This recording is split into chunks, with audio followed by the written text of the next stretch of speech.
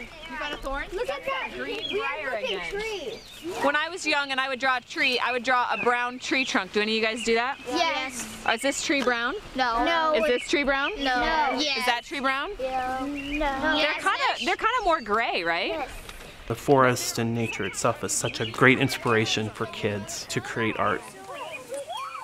People are so stressed these days. Everyone really needs to connect more with nature. We were designed to be out in the environment, to be around green things, you know, to feel the air. What do you see? To see the sky. We spend so much of our days indoors. What are these things sticking out of here? Just walking through the forest, the way the sunlight hits, the way you look at the different shades of green. And the colors of the flowers and the bugs and the birds that we have here all can be an inspiration. Just being able to see all that beauty that's out there and to want to take care of it. We came out here and we looked at this area, and the first thing that came to my mind was bats. These are my origami bats, and this is an example of upcycling.